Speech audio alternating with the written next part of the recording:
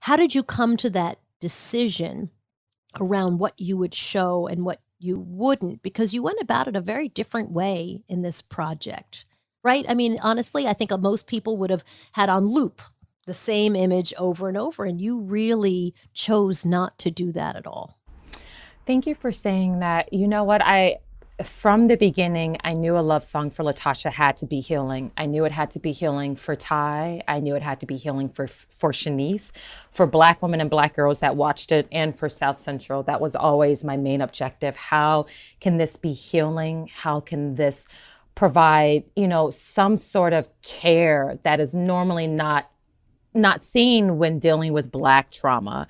And so I think that's when we have to be critical of who are these images of the death of Black bodies really for. Black folks understand this. We know the stories of our people. We don't need to see death to understand why their life was important.